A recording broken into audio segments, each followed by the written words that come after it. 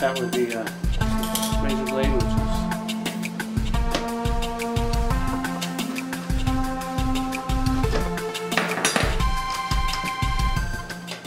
So when this house was built, they put up this compressed paper molding everywhere, which was fine for a little while, but anytime you're moving furniture around or doing anything, it's really easily damaged.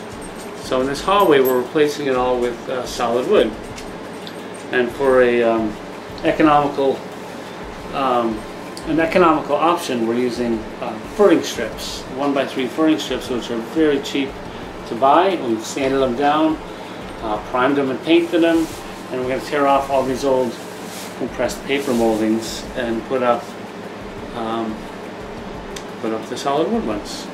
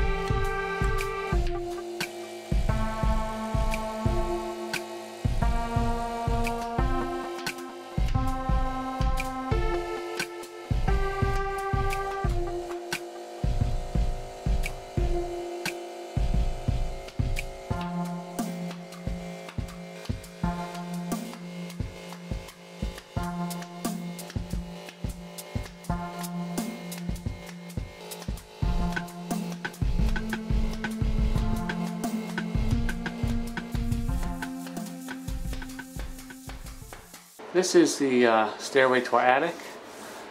We have this insulated blanket cover on here. We've had up here for years, but at one point we had washed it because it got all dingy and it shrunk, so it doesn't even fit all the way across the door. You can see the Velcro on the edge here.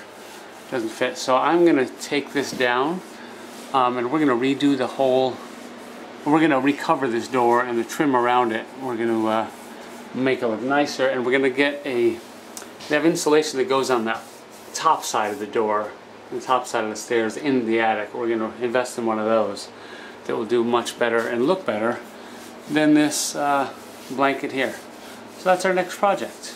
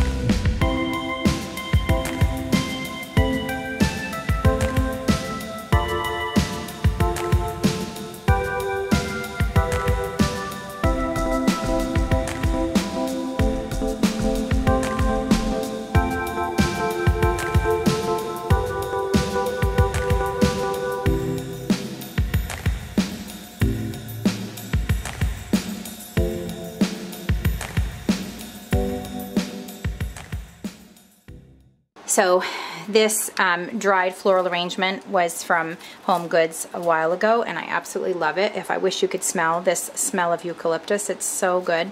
So I have that in the hallway here with that pottery vase that I had found at a flea market weeks ago. This plush pumpkin that I had found weeks ago from Marshall's. It's very soft. I wish you could feel it. It's so plush and soft.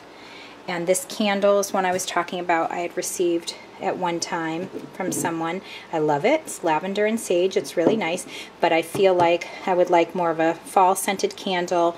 Amazon sells some great ones. There's one called Cozy Season I'm hoping to get because it has a nice amber jar that's perfect for fall, and it has more of a fall scent.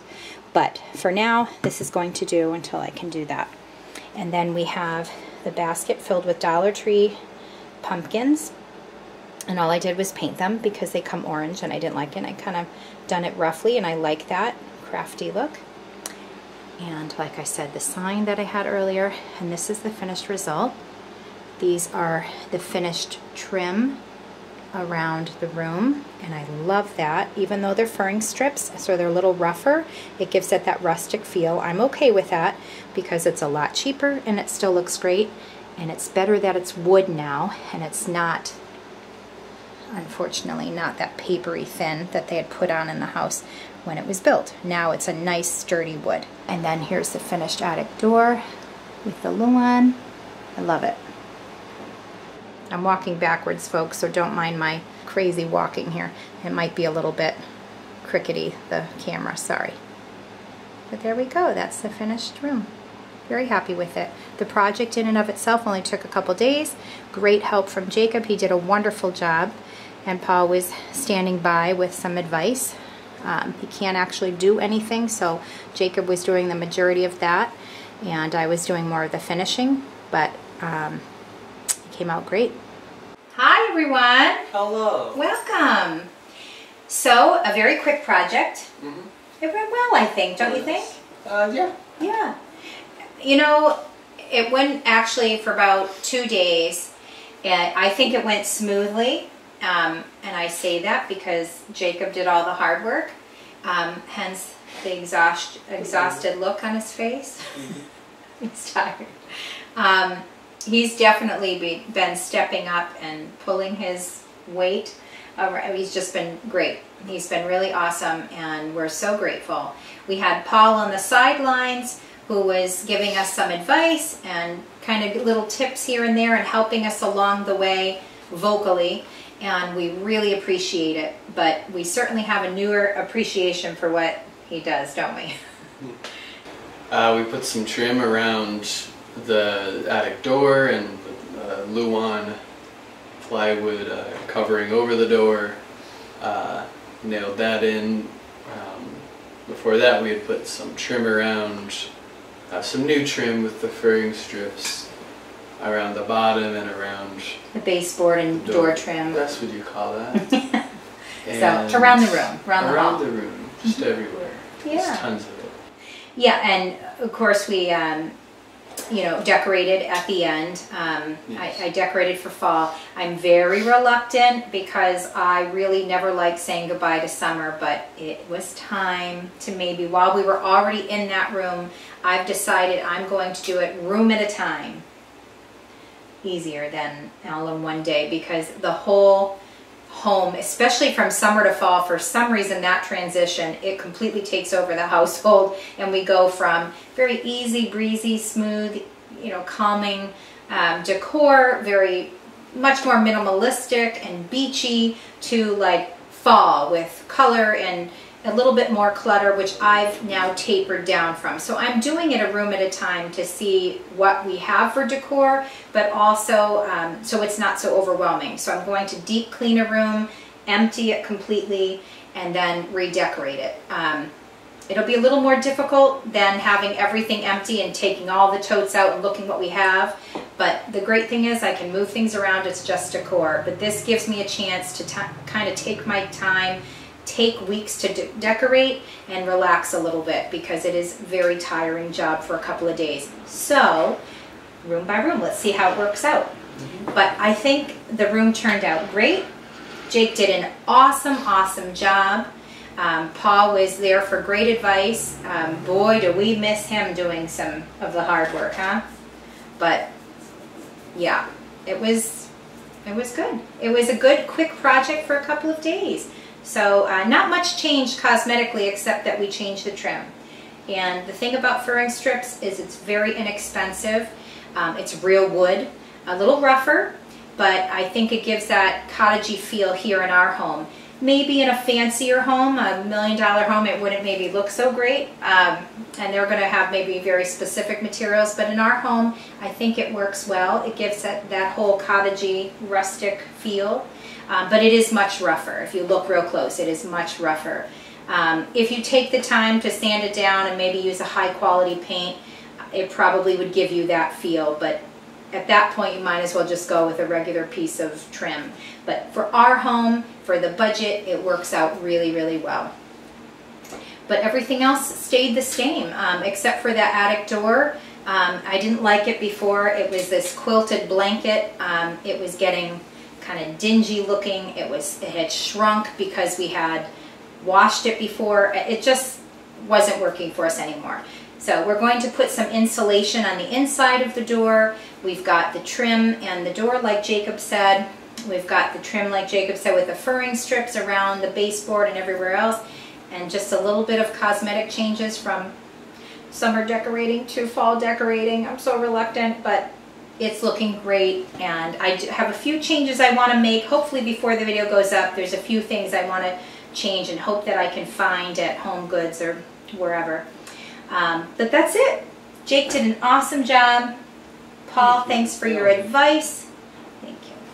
And it was fun. It was 2 days and it was a quick project. So if you have a smaller hallway and you have some free materials left over from projects, like we always have luan left over, it worked out perfectly with the sizes.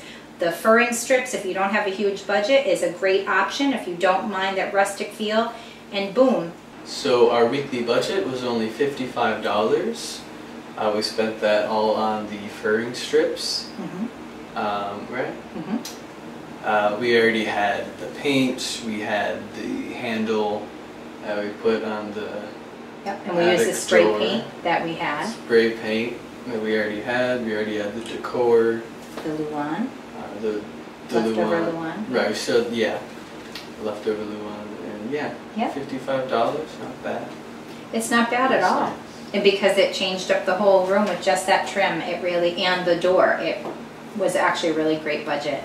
And the only thing is, the budget may change before this video comes out because I'm still looking for a round mirror and you know, whatever I can find with my last of my Home Goods / Marshalls gift cards. So I love those gift cards. When they run out, I go, oh man, I've got to actually pay for these items. So those gifts are great, let me tell you. But anyway, so I have a little bit left on that I'd really like to use and see if I can find a mirror. But with the exception of that, and that will be with a gift card, so really it was just $55. So if I can find that mirror, not bad.